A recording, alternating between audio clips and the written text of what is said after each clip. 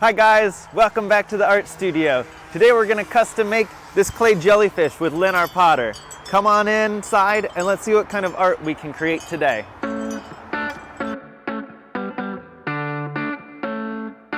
Hi guys, welcome back to the art studio. We're here today with Lynn, our potter, and we're going to be working on a jellyfish out of clay today.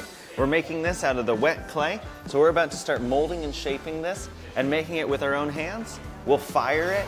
It'll come out all nice and biscuity or ready for glazing, and then we're gonna glaze it, add a bunch of color to it, and we've got a great jellyfish wind chime that we can hang outside, hang in the window, anything like that. So Lynn's getting started here, working on some shape in there. Nice organic shape. It's a fun form to start off with as well because it is pretty simple to do and there's no mistakes.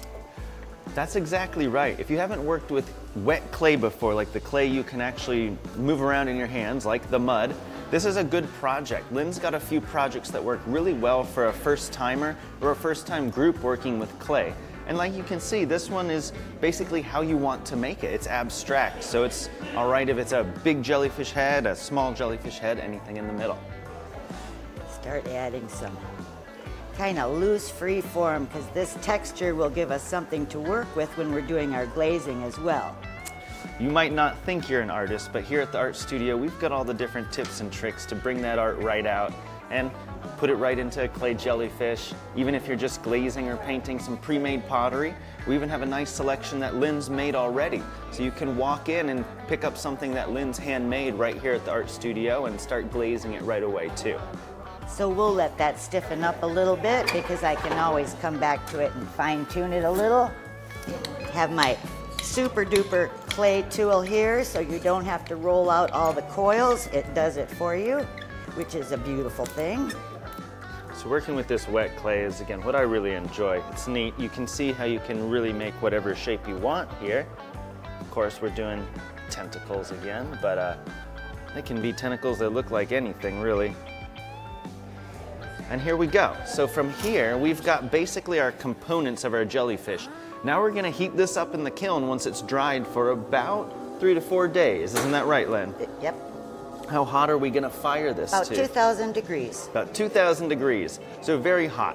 When it comes out of that kiln, it's going to be bisque fired and it will have turned white, so it's ready to glaze and start putting some paint on.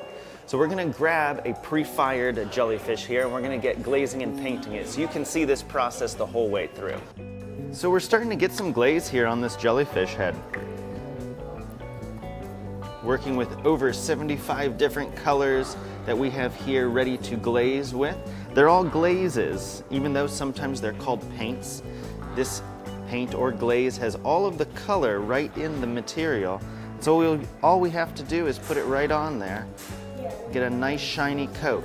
I'm putting on another layer here, so we're gonna get a very beautiful, almost pearlescent look here by adding together some transparent glazes and some more opaque glazes as well. All right, well, let's see what they look like when they're all finished up. So here we are, guys. We've got a jellyfish that just came out of the kiln.